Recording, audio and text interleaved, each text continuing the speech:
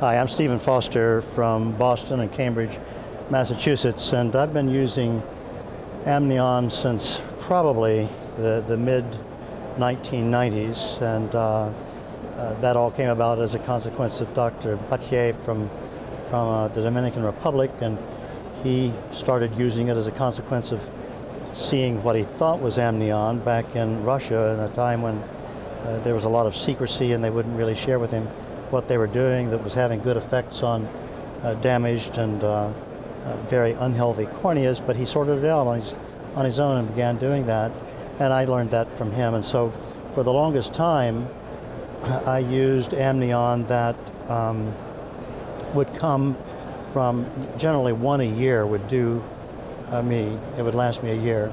Someone who was having a cesarean section at the Mass General and would give permission to take the placenta, and my technician would take it from MGH down the hallway into the Mass Eye and Ear Infirmary in a stainless steel tub covered with towels, and then under the hood and dissect it into squares and put it on nitrocellulose filter paper in these probably 2-inch squares, and then keep it in liquid nitrogen. It was tedious, it was annoying, but it was worth it because of the effects that it had on the kinds of corneas that I often deal with. And then little by little by little, I began to realize that one placenta a year wasn't lasting until one of my technicians told me, well, Dr. Foster, Dr. Kenyon comes in here and takes amnion from you. He said that you said it was okay.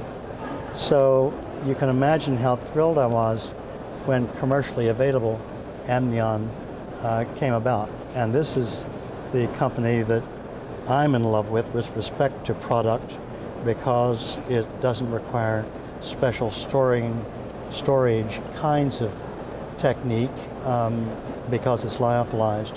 So no more dealing with freezers or refrigerators or liquid nitrogen.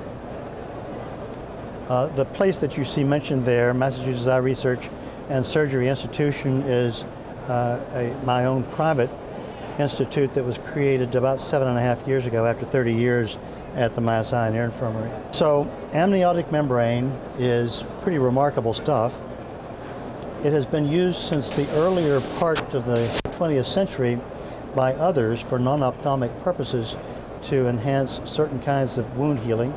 You see Juan's name underneath the photograph there. He's the guy that really deserves credit for bringing this utilization of this remarkable tissue into the Western world. It is dissected off from placenta, and as you can see the various layers of it here, it's been analyzed and found to contain a remarkable number of anti-inflammatory components, anti-fibrotic or anti-scarring materials, and enhancement of epithelial migration materials as well. So I mentioned before that it had been used since the early part of the 20th century for non-eye purposes. The first reference that we could find where someone used it for eye purposes was de Roth in 1940, and then subsequently others came along thereafter. I mentioned also the USSR doctors, specifically at the Fyodorov Institute in Moscow. But it really was Battier who brought it to the forefront here in the United States and the Central American and South American states. The AmbioDry that we use is shown here, and it comes packaged, as you see there, sterile and not requiring special storage techniques. Doesn't have to be in the cold. It comes as two types, Ambio 2 and Ambio 5. The Ambio 5 is the newer of the two. I like them both for different purposes. I do routinely use it in all pterygium surgery, whether or not I'm doing limbal stem cell grafting or mobilization of a piece of conjunctiva. It all gets covered up in the end by AmbioDry. This is the newest kit on the block, and this is the most exciting thing that I've seen in a long, long time. Whereas for a person who had sick surface, and I was going to have to do a keratectomy and amniotic membrane graft, we would go to the operating room, and in the old days suturing, but more recently, well, over the past 5 years or so, tissue glue, Tisseal in particular. That's gone for me. As you'll see in a very short video, this is now done in the office, and you'll see that momentarily. These are the kinds of people that I deal with predominantly. Those with neurotrophic, non-healing corneas, those with Stevens-Johnson syndrome and ocular cicatricial pemphigoid, and those with sick surface because of damage to the basement membrane zone. For example, those people with so-called, in the old lingo, metaherpetic corneal disease.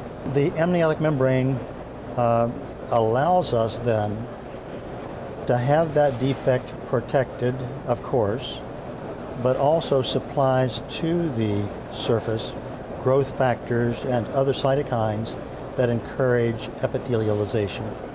The materials that exist are pretty legendary and extensive. You can see some of the things listed here, but it also does contain growth factors in addition to these collagens and proteoglycans. I alluded to the cytokines responsible for diminishing inflammation and diminishing fibrosis. And then, of course, there are the growth factors like fibroblast growth factor and epidermal growth factor. The Purion process that IOP Ophthalmics engages in, you can see here, highly safe, FDA approved, and hence on the market because of that, with a 5-year shelf life. Notice that the analysis, it's not just my word for it, it really is scientific studies showing the presence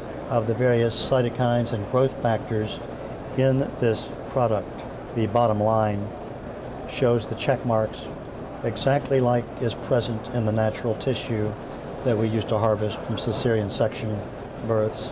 There is evidence also for suppression not only of inflammatory responses but also of immune responses, as you can see from the reference by Park and Associates, Immunosuppressive Properties of Dried Amniotic Membrane, published 3 years ago in Ophthalmic Research. They do promote cell growth and cell spreading and covering of persistent epithelial defects, and this has been true not just in animal models, alkali burn animal models in particular, but also in the human circumstance.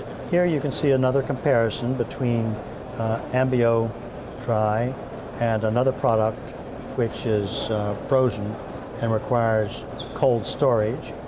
The big, from my standpoint in terms of user-friendly usage of amnion, it is the storage that's the big deal for me.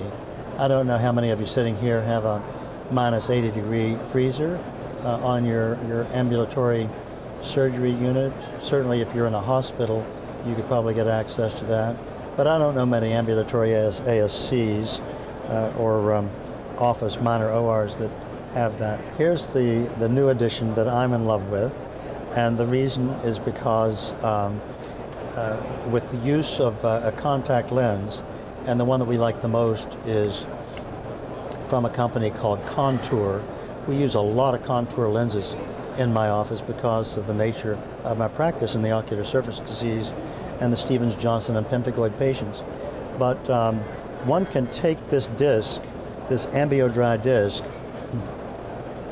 do an in-office debridement, keratectomy if you wish. Actually, Ken Kenyon invented, as far as I know, Ken invented the term Weck cell keratectomy, which basically means taking a dry Weck cell and not just kind of gently brushing or rubbing like that, but taking it and using the dry edge of it to really get into the cornea down past epithelial basement membrane. So wax cell keratectomy or otherwise, lay on the disc with the IOP looking at you just like it looks here, and hydrate, smooth, put on the contact lens, and you're done. No sutures, no glue, you're done. Persistent epithelial defects is the big one for me, and here you see probably a number 15 barred Parker blade being used for denuding the epithelium. One does need to get past the damaged basement membrane. And so if you've got a non-healing defect that's 5 millimeters in diameter, probably ought to go on out to about 8 millimeters in terms of the amount of denuded epithelium that one's going to cover. And then here it shows the disc going on to the denuded basement membrane. And the IOP should be looking at you. That's the correct orientation. Mostly the hydration occurs simply from the tears on the ocular surface. We rarely have to add some BSS to the material. 10 minutes if you're sort of slow. Hi, I'm Stephen Foster from Cambridge and Boston, Massachusetts. My institute, the Massachusetts Eye Research and Surgery Institution, is a freestanding private institution caring for patients predominantly with inflammatory eye disease of various sorts, including ocular surface disease. I've been using amniotic membrane for probably 20 years in my care of patients with certain ocular surface diseases, including neurotrophic keratopathy with failure for closure of epithelial defects. That's an example of the sort of thing that this lady that we're going to treat today has. In the old days, I would make my own amniotic membrane for ocular surface reconstruction. Taking a placenta, one a year, would typically last me from someone having a cesarean section at the Massachusetts General Hospital. Today, happily, we have preserved amnion, including the product that is lyophilized and which is therefore incredibly user-friendly. The new product that I'm going to be employing today is married to a contour soft contact lens and therefore requires no tissue adhesive or sutures for application to the ocular surface.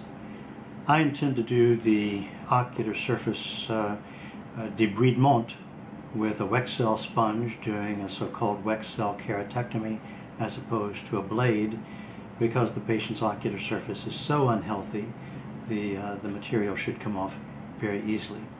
After that, I'll simply put on the amnion with contour lens, and that should be the end of the whole procedure.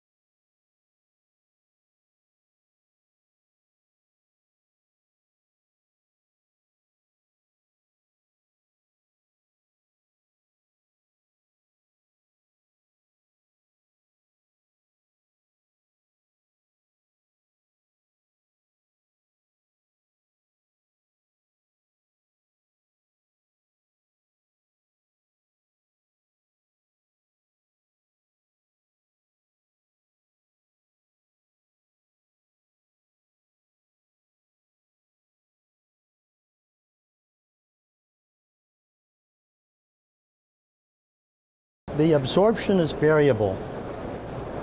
The numbers shown here are, in my experience, a little short. Most of mine last a couple of weeks. But it does absorb. You don't have to do anything to take it off. You simply remove the contact lens when you're comfortable with the idea that the ocular surface is now healthy. This is a case that John did for a person who had had prior treatment of a melanoma with topical mitomycin C and a PED, or persistent epithelial defect, and there that patient is 10 minutes after the application of the disc, and 2 days later, and 9 days later, and it's dissolving. And you can tell that from the little white speckles. And a month later. So just to refresh the memory about the differences between the dry product and the wet product, and the lack of need of freezer, -80 freezer, not just any freezer, but a -80 for storage. And there's also a difference in cost. Reimbursement details are shown here. Pretty generous reimbursement for an in-office procedure that you just saw.